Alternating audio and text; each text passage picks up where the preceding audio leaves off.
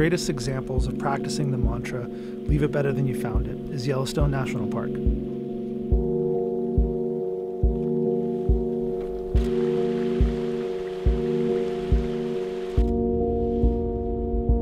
The habitat here is truly unique, and along with being a special place, it has a long history of controversial decisions that have affected the plants and animals that call it home.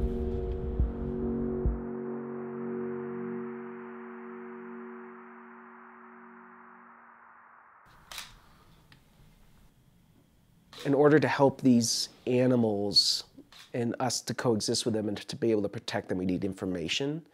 And a radio collar, a GPS collar, provides really important data that feeds into that goal, right? Dan and his team apply tracking collars to a select few cougars in the park to track habits and learn how these carnivores and humans can coexist in this ecosystem.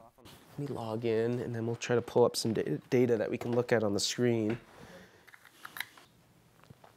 Here's an example of one of our cougars here. And so what you can see here is the clustered points. See that? That's her being on a kill. So as I move through time, so she left the kill recently, that's her leaving the kill. But if I go backwards, you watch her points. She clustered there for several days.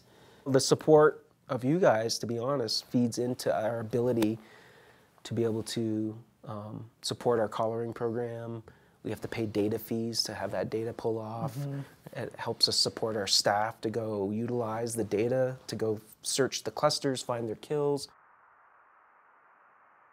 Yellowstone of today, 2022, it's one of our most rich and abundant carnivore populations we have in the United States. And it's a real testament to the success of conservation efforts. We got a couple pronghorn up ahead here, which is kind of significant because where we're going to visit a kill is a killed pronghorn. Dan and I are headed to a cougar kill site, which is admittedly a strange feeling, knowing we're in the territory where large carnivores hunt helpless animals. But he assures me that there have never been conflicts of humans and cougars in the park. If anyone hikes through the Black Canyon of the Yellowstone or any of these other areas in the Northern Range, they've probably been watched by a cougar. And just haven't known it. All right. I think it's on the other side of this little creek here. So, well, yeah, if you want to walk up through that gap and then take a left, usually they would bring it behind an area and kind of hide it. So what I'm looking for are some bone remains. Yeah, okay, here we go. Here we go. It's covered up by snow. So this is the main kill site. So here we go. Here's What? the hoof. Here's the mandible. My guess is that cougar was hunting this creek, taking advantage of cover, maybe got up to the edge and saw some pronghorn, came up and stalked it, killed it, and then dragged it down through here and kept it here right by this creek under cover. It's so wild.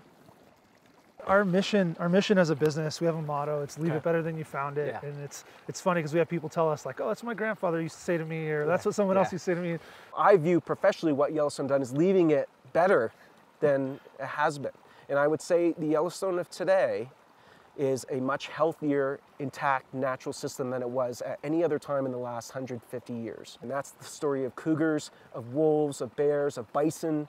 Let's bring these animals back.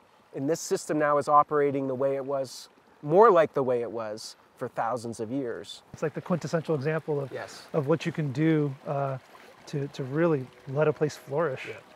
It's phenomenal what you guys have done here. Thank you.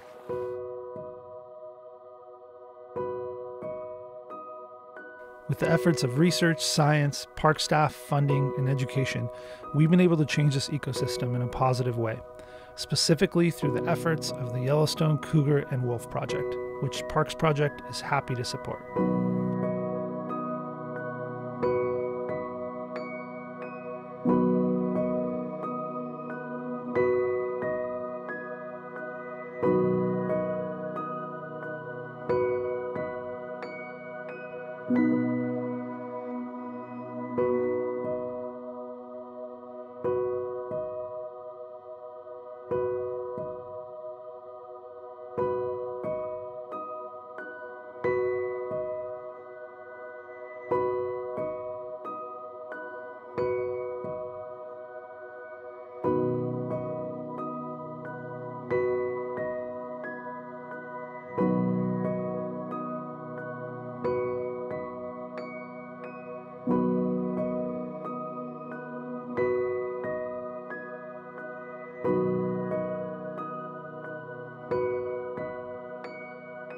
you.